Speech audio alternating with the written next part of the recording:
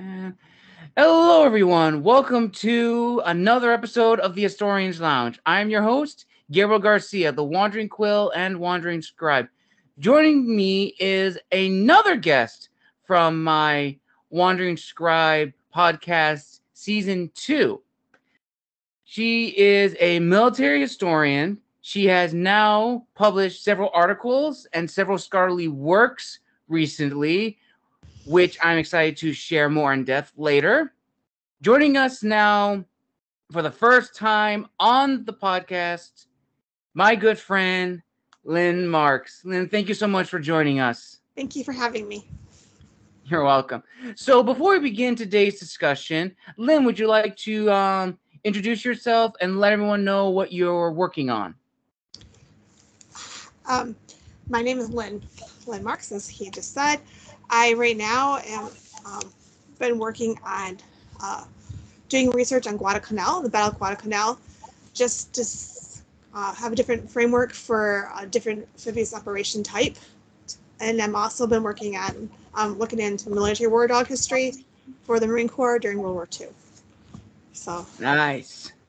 And in case you may not have known, listeners, for this episode of the Historian's Lounge, me and Lynne will be discussing the history of the United States Marine Corps, which is a very special topic, especially to me, being the son of a Marine. This is really exciting. And honestly, let's just dive into the topic. So many people, when we think of the Marines, the first thing that comes to mind is obviously World War II. That's truly where the Marines made their history in military history. But what maybe we may not know is that the Marines actually started with the foundation of this great nation of ours. They began during the American Revolution, and for a long time, no one really knew that history. No one really knew that. So, Lynne, I'll go off to you. What can you tell us about the history of the Marines beginning with the American Revolution? Well, it's great that you mentioned that. The Marine Corps at that point was combined with the Army, so to speak. It wasn't really an official Army for the United States at that point. Mm-hmm. And so they actually served with General Washington at the Battle of Trenton and Princeton and helped out in that area. Their roles weren't like you said, they weren't as well known for their roles in that such session of history, just because they were part of the battles. They were just one of the guys happened to be in there that helped win those battles type of thing. So it's not really a lot. But like you said, also as a daughter of a corpsman who served with the Marines, it's really important to understand that our Marine Corps history goes all the way back to the beginning of the United States. And so, yeah. Definitely. Especially the uniforms of the Marines, too, have greatly changed as well. Like with every branch of the military in the United States, the Marines, I think, are really interesting. Their design was very much like the Continental Army, but if I'm not mistaken, the color of the Marines was actually a green color, which is very interesting, which is a contrast to the Army, which was, of course, the red and the blue highlights, which is very, very fascinating. And that kind of leads into the discussion, if the Marines were founded during the time of the American Revolution, why do we not have any mentioning of their importance in the American Revolution? And I think, just from my own research, I think the Marines were kind of clumped in with the Navy at this time. Yes, so they were. When we think of the Navy, it's the Marines as well. Right, and that would happen. The Marines would be lumped in with the Navy for all the way up to, I would say, the Great War. There was some time periods there was fighting among should they be on the ship or should they not be on the ship? As the ships changed, they were called sea soldiers originally. I'm not sure if I mentioned that in my paper on Major Pete Ellis or not, but they were originally, like you said, part of the Navy, and they were second-class citizens even within the Navy for a really long time. They weren't respected as a unit or anything like that for a very long time, type of thing. Yeah, it is really interesting, and especially after the American Revolution, one book that I actually read, which is really fascinating, which was, I believe it was Thomas Jefferson and the Barbary Pirates. Yes. And that's another history of the United States Marine Corps, because for those who may not know or have heard the Marine Corps National Anthem, there's a line where it says, "From the shores of Tripoli." Right. There's a reason that's in the Marine Corps National Anthem. For those who are completely unaware, the Marines were actually in the early 19th century, if I'm not mistaken, early 1800s. They were actually the first American force to be sent to North Africa and establish an American flag in North Africa, and the history behind it is just fascinating. That's one part you're gonna have to tell me more about, because my focus has more been the 19th century, from like World War I to more now. I have had classes where I've had those topics, but it wasn't like you said, kind of brushed under the cover of other things, just because they were second class citizens, and as the Navy ships became more powerful and less dependent on wind power and stuff like that, that kind of went to some of the discussions were happening about what should the Navy still have Marines on the ships? Should they not have them on the ships? Just, it was like one of those back and forth thing, whatever. And General John Lejeune, he recognized that we needed to have their own role that was clearly defined in their for the Marine Corps to be independent service type of thing. Right. They need to have their own role, and so this amphibious operational stuff that came out of the early 19th century and the interwar period and all that, which led up to World War II, the Marines becoming the name of the amphibious elite force in the Pacific. That all goes back to this time period where they're trying to figure out what they were doing and stuff like that. So you had definitely this war, you had which the Marines were part of also, and they were in the Philippines, in those areas and stuff. And again, a lot of the stuff that the Marines did during this time period between Civil War and the Civil War and Spanish American War to the Great War were these little wars that the president would send them to do here, there, everywhere. Right. So we had troops all over the place because we had Marines were the force that was sent everywhere, like you said, to Africa and all that. Yeah. And just going back to the Shores of Tripoli, because that story is really fascinating. Yes, so for those who may not know, around the early 18th century, America was engaged in a kind of like a forgotten war, which is known as the Barbary War. And that refers to the Barbary pirates of North Africa.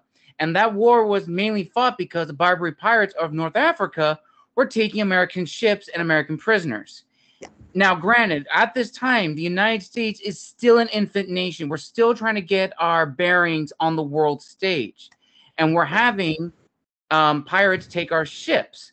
And so Thomas Jefferson made a decision. He's going to send the Marines, a small group of them, to North Africa to get an army in North Africa from Egypt and fight the pirates. Now, Jefferson did not want to officially fully declare war on the Barbary pirates because that would send the United States Navy further away from the U.S. And at this time, the U.S. was already starting to have a little bit of issues with Great Britain already. That would then lead up to the War of 1812. So Jefferson decided, I'm just going to send the Marines, and their job is to get a force in country when they land in North Africa and take out the pirates. And they did. They took out the pirates and they planted a flag in Tripoli. And if I'm not mistaken, that flag is still in Tripoli to this day.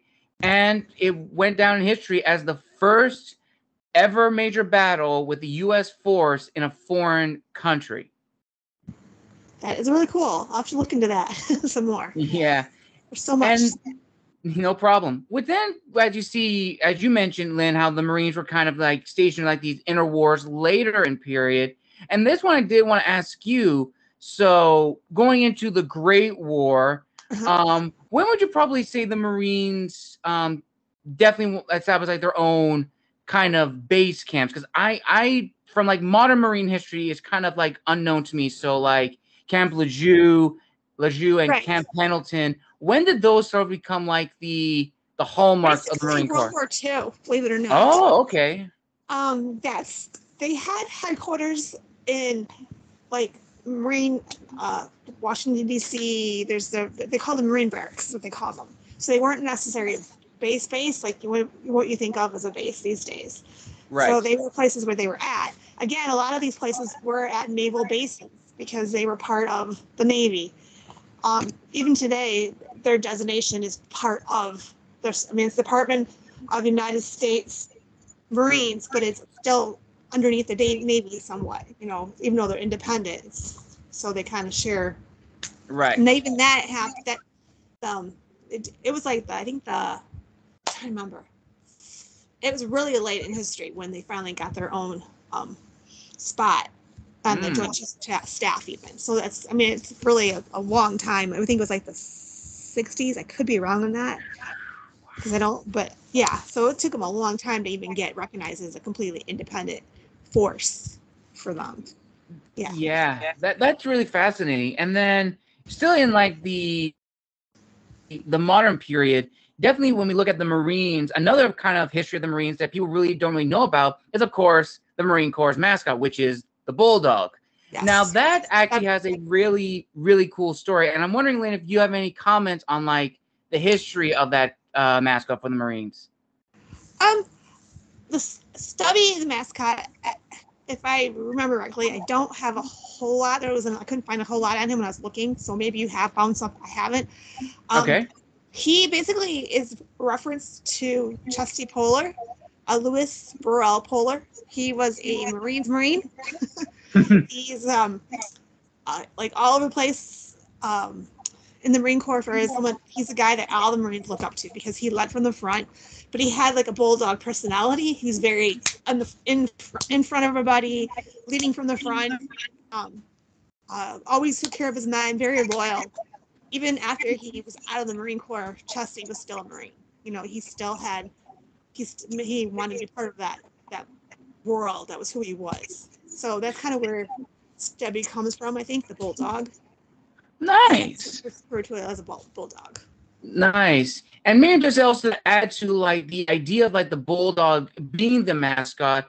If I'm not mistaken, in World War I, there was one particular battle that really kind of cemented the fighting nature of the Marines. Right. And that was the Battle of Belleau Woods against the Germans. And the Germans actually were the ones that came up with the idea of the bulldog, or as in German they called it Hollenhunden, which is hellhounds. And it's fascinating how that kind of established their fighting nature. I'm actually glad you brought up Chesty too, because Chesty is a very fascinating character in Marine Corps history, especially when, if I'm not mistaken, he was actually brought in during World War II to create another group of Marines known as the Montfort Point Marines. And that's another history of the Marine Corps, which I had no knowledge about. And I'm wondering if you have heard about the Montfort Point Marines. I've heard about them, but I don't have a lot. From what I know, Chesty Puller does not have anything to do with that. I haven't seen anything saying he has, so maybe it's something you have seen. I have a book all about him in my bookshelf behind me, because I was trying to rewrite a bibliographical essay on him that I already wrote, so I was looking into that just recently also. And so I'm really, the Montfort Marines, yes, there isn't, like you said, there isn't much about them, even in my Marine Corps history books that I have, because I have a couple of them. Ellen R. Millett is the one who really wrote, he's that one right here, Semper Fidelis, which is a really good Marine history book. And it kind of gives you like a big broad overview along of the huge history that they have, like you said. So they're mentioned in my history books, but I haven't been able to find much on them yet. That's something that I'm wandering into. Nice. I haven't got there yet. Well, as a little brief overview into who the Montfort Point Marines are. So Montfort Point Marines were established during World War II, at the time when I forgot the exact executive order, but I think it was the executive order that banned discrimination in government jobs. 48 then? Does that sound right?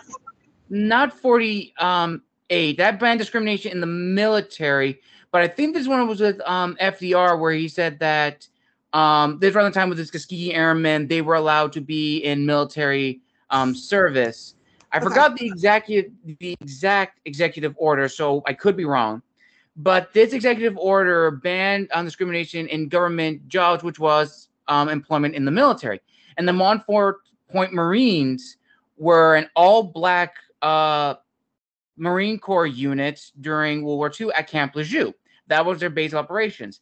And I could be wrong, but I believe Chesty was in charge of drilling, getting these men into battle shape, and just sending them off into battle. Now, keep in mind, this is 1940, and we know that. That sounds familiar. I don't know if this called them the Montfort Point Marines, but I do know he did have the assignment of training Marines in preparing them for war. He did have that. So it's kind of like. Okay. But where was I? Oh, yeah. So this is still 1940. So, of course, we know discrimination at this time in the United States was common, especially in the military. However, the Montfort Point Marines did establish themselves as some of the most, like, according to reports, the most hardest working Marine unit in the Pacific Theater. And there's actually one famous unit that actually was partaking, if I'm not mistaken, was actually the Battle of Guadalcanal, which may be up in your research. I could be mistaken, but they were involved in the Battle of Guadalcanal. And one particular Montfort Point Marine actually was almost, I believe he was awarded some honor distinction for getting his men out and fighting off the Japanese at this time. But I could be wrong. Do you know what number they are? When they were in? Because Polar trained several different things, but he was Guadalcanal. He's with the 1st Marines. Oh gosh, I'll have to send you it after, but it's a very, very fascinating. Actually, no, I have an article written, but I'll send it to you afterwards because it is a very, very fascinating story, and it kind of leads into like another big topic question that they want to ask you, Lynn, is that there are so many stories of the Marines, either it's like in their origins or even in modern history. Why do you think that even with all the research that we have, we don't talk about the full history of the Marines? I think they get overshadowed a lot. Like you mentioned, the Battle of Belleau Wood was like when the Marines actually became known as that. Mm-hmm. Part of it, the Marines didn't have high standards like a lot of the services in the beginning. You know, they took whoever came, and then they started separating themselves in that sense where they started saying they had to be educated, they had to have this, they had to have that. So those are things that made the Marines kind of stand out because they were like more uniform and all that. But those didn't show up until, like you said, the Battle of Belleau Wood, which the Marines were with the 2nd American Expeditionary Force, and even that, that if you don't go looking for the Marines, you're not going to find them mentioned in the World War I, even though they were there. Right. And so I think that has a lot to do with it. They're just kind of, the smallest unit, and so they kind of get overlooked a lot, I think. Mm-hmm. And so a lot of that history is not even told. And like even like, there were people in the Pacific, in Europe in the World War II, they were Marines, but you don't hear much about them because they were doing embassies or whatever. Versus, so you don't hear the role of like Major Pete Ellis's amphibious operational theory, which happened in the World period, but which the Marine Corps built on, and then it became the Navy, and then it became the Army. And so the Army actually used some of his ideas in World War II in Europe, like at Battle of D-Day. For other operations. And you don't hear about that. That's something, Ellis is one of those people that definitely gets overlooked, even though he has this incredible role in helping shape future military officers that fought in World War II, mm-hmm. His theory, all those things he did, and we still have his documents to this day that you can go back and look at and read and stuff too. But you have to go looking for him where you're not going to find it. That's unfortunate, and because, like you said, the Marines, they do kind of get overshadowed. But that actually kind of leads into like another like fun little discussion, which is I remember watching a documentary a long time ago. It was on the ancient Greeks, the Spartans, and one historian made a comment said, "Imagine if the Marines were their own country. That's Sparta." And I kind of played in my mind. It's like, wow, okay. So maybe Lynne, maybe you can talk about that and that in like now the modern Marines and like of course during World War II when they really established themselves, were the Marines still kind of like the most in terms of like training, like in research, like they are the most battle hardened, battle driven. That their training is different from the Army entirely. So. Yes, even the corpsmen were different. Believe it or not, up through at least Vietnam, they are were the most trained through I think it's changed, but they were the most trained guys because they had to go through their naval training, then they went through the Marine training, and then what it was expected for a corpsman in the field. So they are definitely, I would say one of the most battle hardened because they're the first to fight, even though it's not recognized as much today. The first to fight, the last to leave. And so, you're right. They get all this battle experience right from the start because they are the president's arm, so to speak. They are our quick reactionary force that are sent anywhere and everywhere all over the world. They are our trouble spot force. That's actually interesting because when people think of like the president's arm or any leader's arm, of course they would think, of course, is the army. The army is like the main go-to. But it's interesting how for us in the U.S. it's the Marines. The Marines are the most battle-hardened, the most battle-driven, and it's kind of interesting. A very, very small group, but they are the most formidable, which I find just very fascinating. Right. Yeah. Totally. If you ever get a chance to go to a Marine Corps reunion and get to see these guys in just their love of each other and their love of their history and how proud they are of who they are now and who they were, they're still that Marine, even though they're not in the Marines anymore. And you can testify that with your own dad, I'm sure. It's just that's who it is. Their spirit of core is so strong. And I mean, like in World War II, they actually had them building the camps, believe it or not, that they used for training. So they were training and working and building these camps in these mosquito-infested, swampy areas like Camp Lejeune was. So they were building their stuff for the Army. They already have that stuff built a lot of times. So it wasn't like they had to go do that. So they were building their stuff and preparing for war at the same time. And they actually went to colleges and stuff like that and recruited these guys that were interested in joining the Marine Corps that the Navy or the Army might not want to help fill the ranks. I mean, they have gone over and beyond to try to get the best cream of the crop in the past. Definitely. And what I've always liked about the Marines, especially when it comes to like their very like the officers' uniforms or their NCOs. Well, especially the officers' uniforms. I remember I was at the Marine Corps Museum in San Diego for the first time, and the thing that caught my eye was the Saber, the Mameluke Saber. That is the most unique saber for any branch of service, and the history behind that is so fascinating. And I was wondering if you know about the origins of that saber too. I don't think I do. I went to the Marine Corps Museum in Quantico, so I've been there. Ooh, okay. And it was so cool because I was like, I learned about this. There it is, and then tell my poor husband about it all. So it was really cool. But I'm sure. I mean, have you ever been to a Marine Corps birthday celebration? No, I have not. You need to do that. So at the celebration, they have this saber, like you said, that they actually use to cut the cake. So they have the youngest and the oldest. That's the tradition. One gets the first piece of cake and cuts it for the other one or whatever. So anyhow, it's pretty cool. There's a lot of tradition in the Marine Corps birthday that commoners don't have a clue about.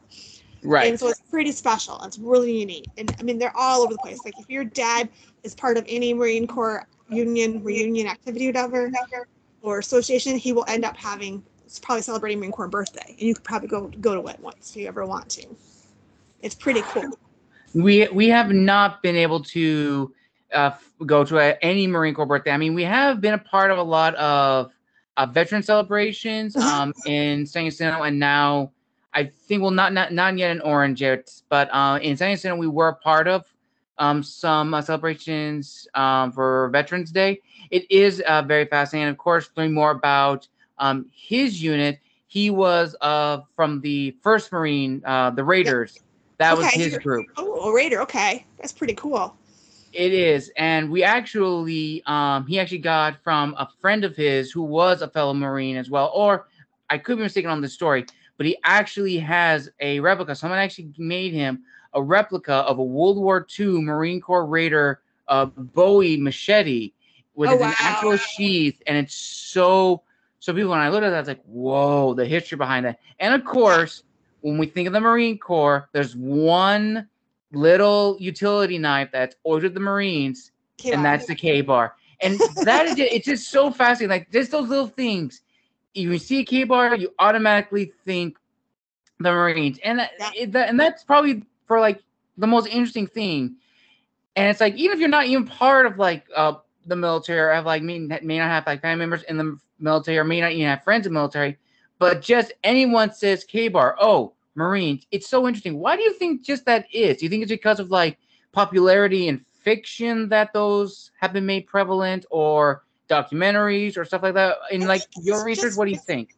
I think it's just part of the standard operating procedure for the Marine Corps to have a K-bar, and that's just keeps, it's been part of the Marines are, it's, so it's continuing to be part of the Marines. So it's just like, one of those Marine fixtures.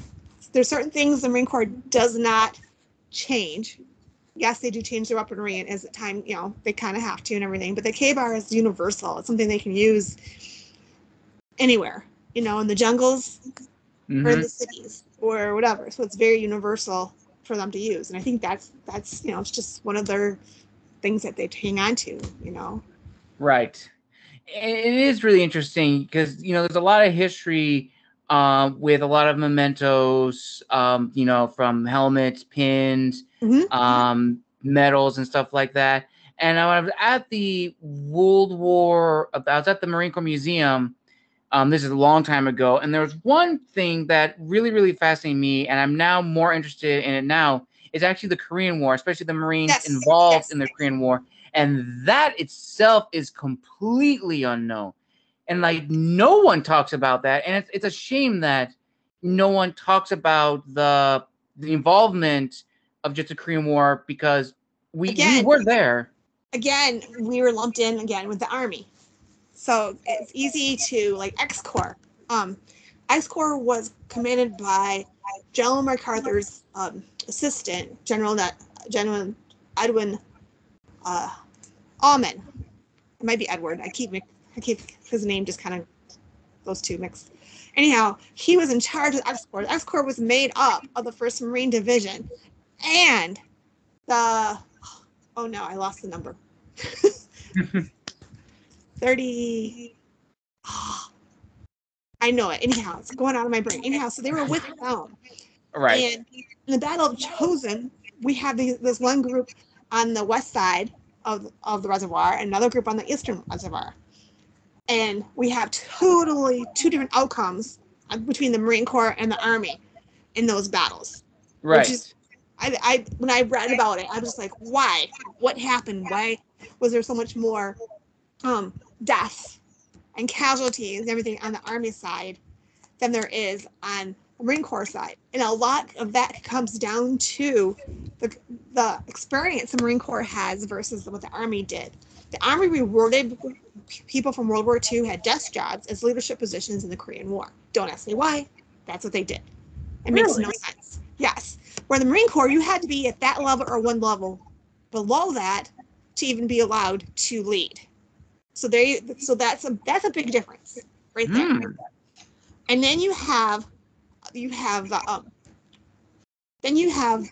difference in generals and leaders. And for example, General O.P. Smith, General Oliver Prince Smith, he was so instrumental in keeping his Marines together and trying to make sure they were safe. And he actually tried to go above Allman to stop what Almond wanted done, because he wanted them to rush to the Yellow River through this Chosin Reservoir, even though there's Chinese reports of Chinese communist forces across the border. And he even saw them himself, because they interviewed him right there with him. And so, but he kept his guys together. And he also had experienced Marines leading, like Chesty Polar, Raymond Davis, and these guys that helped lead. And so, a combination of those factors together made the Battle of Chosin a totally different outcome for the Marine Corps than it is the Army. And they helped the Army get out safely when they escaped and did the breakout, when they finally decided to do it. But it was because Fascinating. So it's something that you don't hear about. Like, there's a whole book on Roy E. Appleman. He's up here. Oh, he's in my other shelf up way above.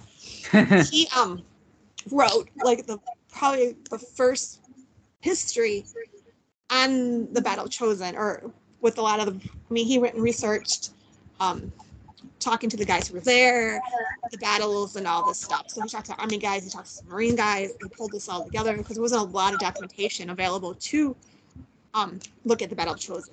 And even before that, before I got to Chosin, we had the battle on the Ichon landing, which the Marines were the ones who, again, they came in first. This was a landing that shouldn't have even happened. It was against all the amphibious operational rules. It was done in a record amount of time. If the Marine Corps hadn't had, we were already downsized because of the World War II at that point. So they brought on all these guys, all these Marines from different spots. So they took guys from different bases. They brought in the reserves. They brought in all these groups just to fulfill the role that they needed to go to the Incheon landing. So, I mean, wow. it's incredible, all the things that went in. And O.P. Smith was one of the guys who helped plan it. And he found out about it. I think they had like a month or something like that to make a plan for this. And they tried talking MacArthur out of going here. Like, there's other spots. They had mud flats. They had to go over. They had to come up with ladders to climb up over onto the land, because it was like there weren't no real true beaches then. Plus, they had a narrow entryway. So it was like all these factors that went involved in the Battle of Ichon landing for them to help them capture Seoul. So it was just a lot of different things. I mean, I could go on and on about that. Wow. But this is fascinating because, again, I had no knowledge. Well, I'm sure that I did have some understanding from like a previous guest a few years ago when I had them on about talking about the Chosin Reservoir and the Marines.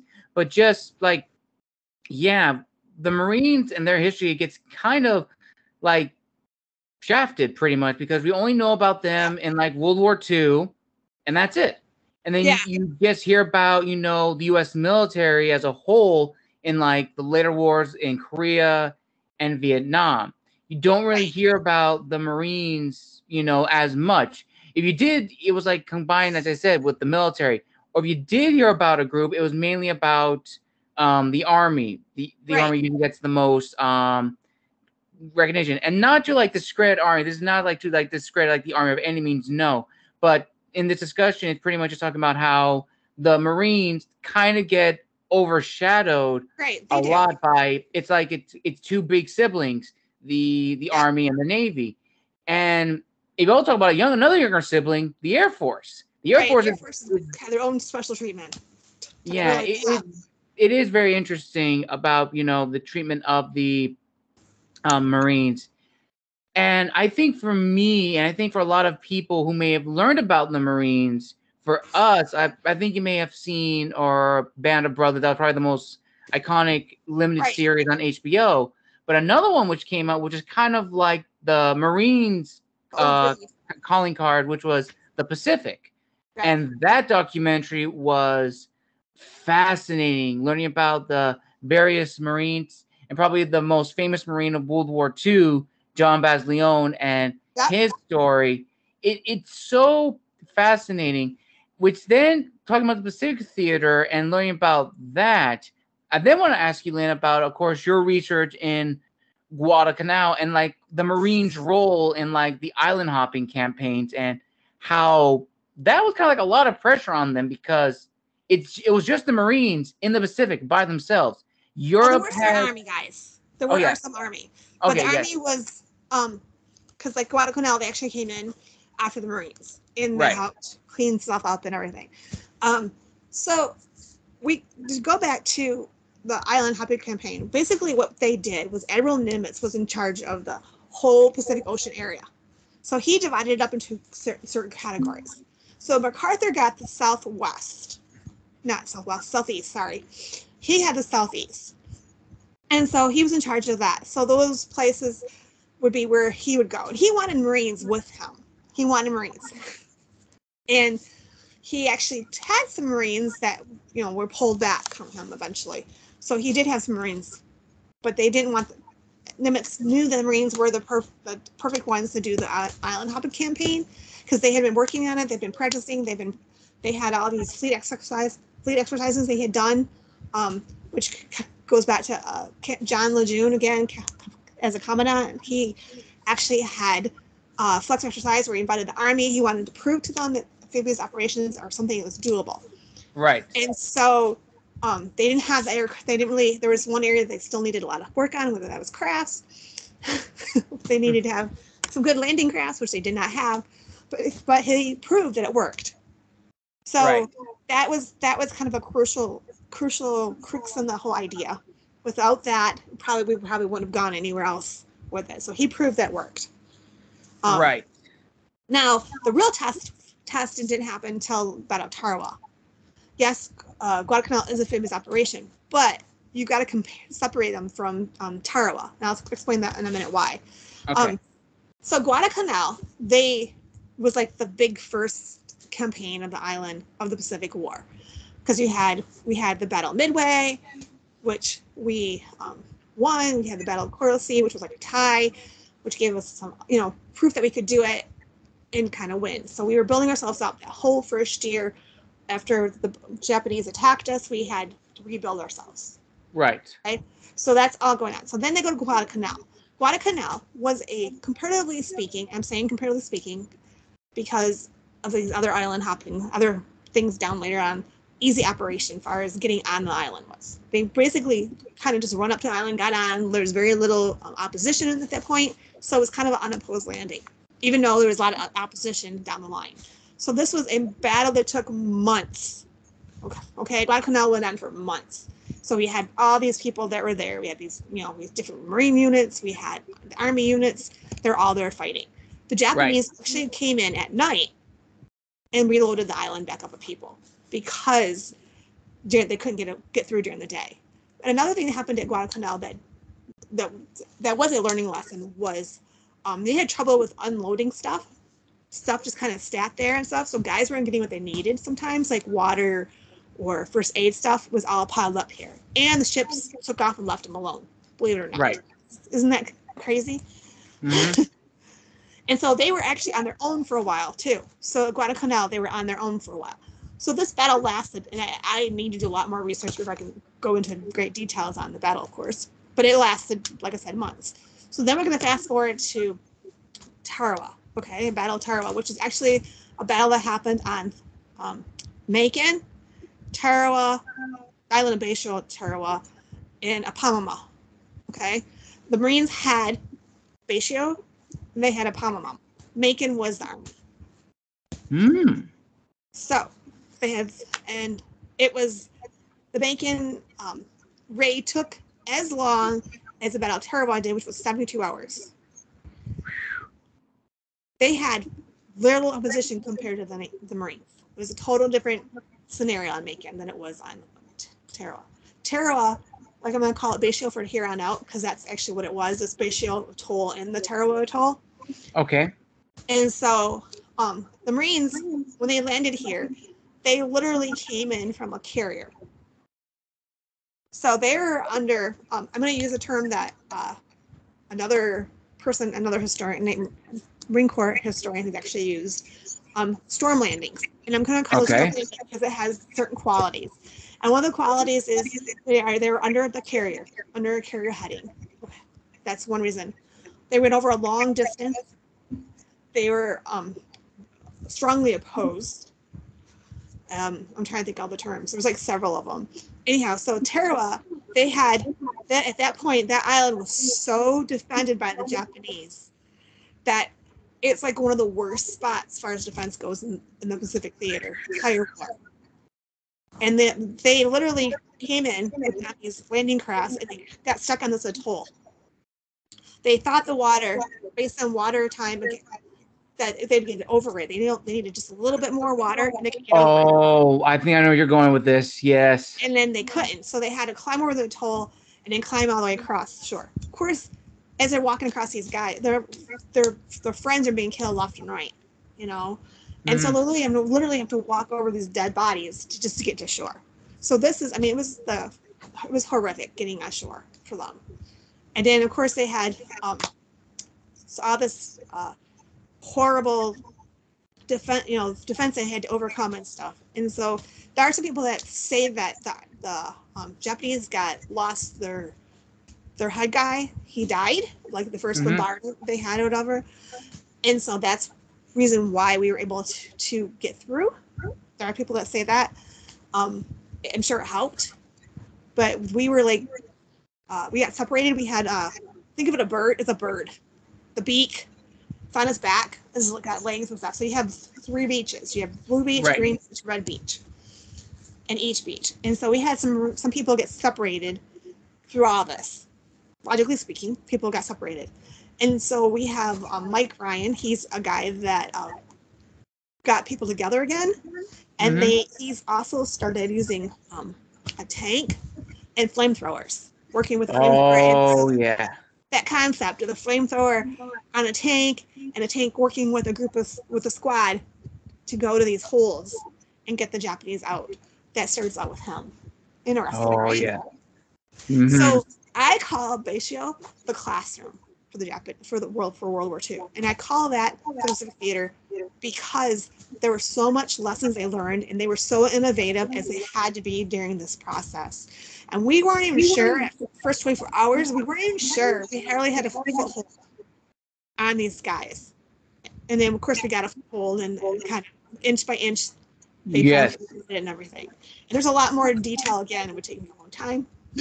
Right. To go into it all. But because of that, and then they did a report after, and they literally sat down and looked at, okay, what could we do better? What lessons can we learn from this? What can we do to help other operations go smoother? And so out of this operation, we get the idea of underwater divers. We get demolition team ideas, all these things that we think of now as part of the SEALs and everything can all go back to that battle. And it was kind of like the next operation was a little smoother as we went along, because they got better at it. Right. And some of it was like they were supposed to have bombing coming in, and the bombing didn't come in. It was supposed to like daisy cutters and everything. It's just really, it's just so much in that. Like I could spend more hours digging into that battle and learn more. That's how much there's just tons of stuff to learn still. And actually, when you're talking about that instantly reminded me, this is when I was young. It actually reminded me of, for everyone who doesn't know this, I'm a big fan of Call of Duty, the video games. And that one battle you were describing reminded me, for fans who remember the old games, Call of Duty World at War, which was the only game that allowed you to play in the Pacific Theater. And everything that Lynne said, everybody, was in that game. The mission, Battle of Tarawa, exactly how Lynne described it, is exactly how you had to play. Had to go through inch by inch with the tank. Some of the tanks had the flamethrower. Sometimes you actually were equipped with the flamethrower. And that was probably the worst person to be, because if you were shot in the back, you would explode. And that explosion is not going to just go up. No, you're going to expand and get your teammates. So that was, just incredibly graphic at the time. And everything is just like, and it was the first time, word for word. It was the first time that Americans actually saw what war was like, because they let them video some of that stuff. And then, of course, the media blew everything up, of course, like the media does. And people were shocked at the cost of war, because war is costly. Right. And it just is. No matter how you look at it, war is costly. And I mean, there's there's times to do it, and there's times there's not. And this was definitely a time Right. to do it. And actually, and kind of leading on to that, I'm sure you may have researched or may have come across it of the initial plans to invade Japan during World Right. War II. And Right. of course, MacArthur wanted to use the Marines as well as the Right. Army to, invade. Right. So, in your research and in your opinion, do you think if we did not get the bomb in time, that the invasion of Japan would have been the most costly amphibious invasion, and in Yes. terms of casualties, the most loss of life since the Battle of D-Day? Yes, I would say so. The Japanese had their citizens so afraid of Americans that they were willing to jump into an ocean full of tiger sharks that would eat them. And to be to have bought into that theory, those ideas so much that they were the superior race and all this stuff, yes, they would do that. One of the things that is very noticeable in the Pacific Theater is there's very little Japanese survivors that were captured. They were usually the ones that we captured were either they were sick and wounded and they couldn't do anything else but just give up. The ones who could kill themselves because it was expected, and it was reflected to their families. So this whole thing, and I know there's people that would totally disagree with me, and I respect them for that, but I think every inch of Japan, if we would have had to go there, would have been, like you said, bit by bit. It'd been very brutal. It would have been very costly. It would have been horrific, because those people would have probably hopped in and helped fight along because of that honor thing. So if you didn't fight, if your son didn't fight, you were black feathered, so to speak. Yes. And can you imagine them coming to the island like that? That's their mentality. It's going to be fought. And I do know that the Marines were respected by the military, the people that fought them. I know, like in China, with the Korean War, they wanted to fight the Marines. Like, if we're going to prove ourselves, we need to fight against the Marines. Right. So they were respected, but it would have been horrific. And if it wasn't for Hirohito, I think it could have ended up being there still, because he's the one who's stepped up and said, "Hey guys, we're gonna stop this bombing happening anymore." After what happened. Yeah, it is interesting. I've watched a lot of historical videos, alternate history videos, talking about what that war could have been. And they make arguments saying most likely the Russians in one scenario could have come down from Korea. They would have conquered all of the Korean Peninsula and come down from the south of Korea into the north of Japan. So you would have had pretty much a division between the U.S. and its allies in southern Japan and communist Russia in the north. And another scenario is Japan is, divided between the allies as Germany was, and it would have been a vastly different world. But right, it's a what if. We have no idea. And yes, the bombings, I can't even forget the names, Fat Man and Little Boy, huge. They were shocking. They were like huge loss of lives. But it was the one thing that was necessary to end the war, because I think you may agree with this, Lynn, had the U.S. invaded Japan, I think public perception in the U.S. would have greatly shifted and would have called for the U.S. to leave, because at that point we wouldn't have been fighting soldiers. We would be in fighting citizens. Yeah, you're right. I don't, comes to Russia, I'm very distrusting, because the only reason they joined in, it was, joined us at that point. I mean, the North Korea thing was like right on the cusp of like, we want this territory, we want to expand our territory. So it's not even a case of let's support my allies. It's more like what's in it for me, type of thing. And that's the whole reason they basically helped invade South Korea because of that mentality that they had. So just anything with Russia, I just kind of I'm suspicious, just automatically, because of their past and our past with them. Really, I mean, we really do have a long past with Russia. The fact that after World War I ended, we actually had troops over in Russia, working with Churchill's troops, Great Britain's troops, trying to study that area from the communism spread, type of thing. And the fact that Russia tried spreading communism even in as early as the 20s, 30s, other places before, before World War II even happened. So it's just crazy, you think about right. it. And kind of going back to almost like with the Chosin Reservoir and the Korean War, and maybe Lynn, you had a comment on this. Do you think the Marines fighting against the Japanese and just the geographical area of the Pacific is so vastly different from the European theater that it kind of gave the Marines an edge in that kind of like tough environment? Not to say the Army didn't go through its own share of geographical toughness in Europe, of course, with the Battle of the Bulge, but with, as you said, the Battle of the Chosin Reservoir, it's two different scenarios with the Army and the Marines. Right. The Army losing the most and the Marines losing the less. So there has to be a reason why. Right, and that's exactly why I went back and looked at it, because I was in a cold war history class.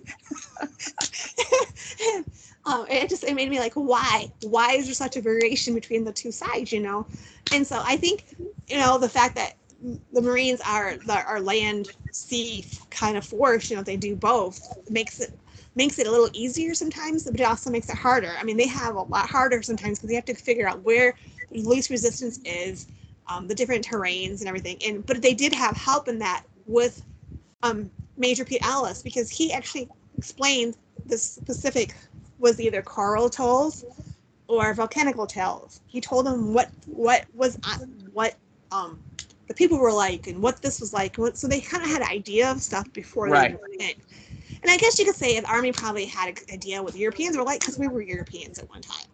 But it's just, it's different because we did fight with, the New Zealanders and Australians and there was a special relationship between them and us. It seems like to this day we still kind of seem to have that.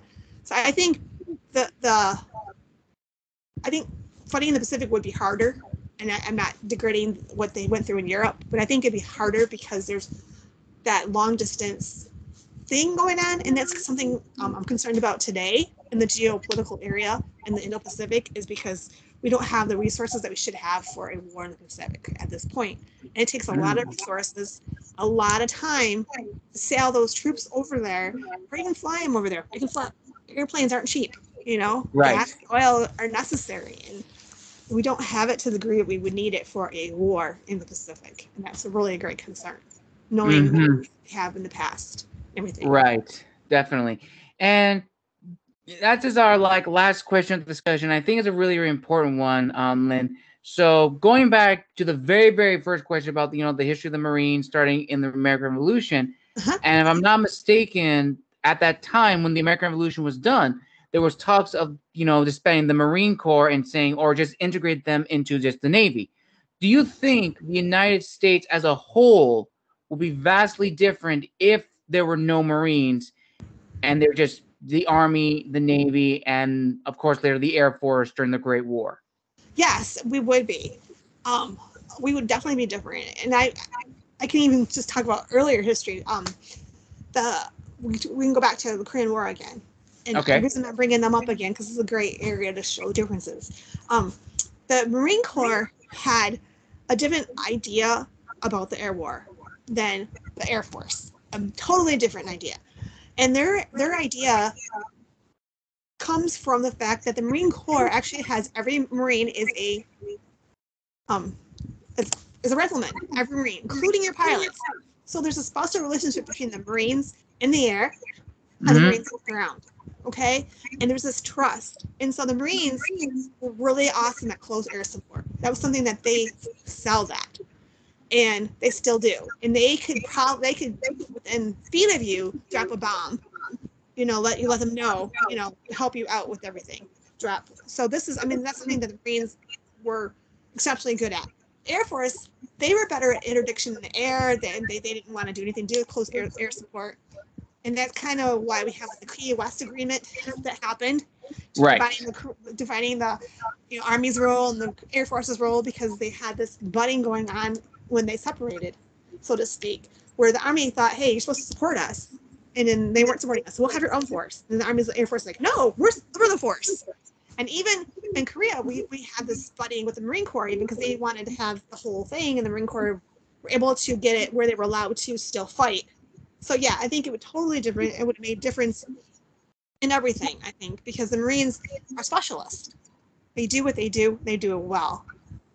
And, it would have changed the dynamics of the North America and South America if we hadn't had Marines, because they were places like Nicaragua, Panama, stuff like that, places like that too. Well, there you have it, folks. There you have it. And I think that's a perfect way to end this wonderful discussion of the United States Marine Corps and its history and its contributions to the United States. But before we end today's lounge, I want to thank our guest, Lynne, for joining us. Lynne, thank you so much for joining us today and providing your insight and knowledge onto this topic. Now, where can people meet and engage with you? And do you have anything coming out soon? Any articles, any journals? Right now, I'm in the process of we're doing a bunch of different things, so I don't have anything out yet. I just got an article printed out though. It's Major Pete Ellis and the amphibious operations. And I'll say that again. It's Major Pete Ellis and the amphibious operational theory and the U.S. Marines, and you can find that at Defense Horizon Journal. Also, you can find me on LinkedIn. And so I'm there, and you'll see I post things sometimes. Right now, I'm trying to write a little bit of a book review to post on there, so I'll have something up hopefully soon. And so that's where you can find me. All right, and I'll post all those links down below so you can contact Lynne and just talk and engage. And that concludes this wonderful episode of the Historians Lounge. Again, I want to thank my dear friend Lynne for joining us today and providing her insight into the Marine Corps. And it's just great chatting with my history friends. I really enjoyed these discussions. And make sure to like, subscribe, and comment down below what was your favorite part about the discussion and what other questions you have about the United States Marine Corps. Who knows? You may want to check up Lynne on LinkedIn and ask her those in person or via digital. But this concludes this episode. This is the Wandering Quill signing out. Have a good day, everybody. Bye.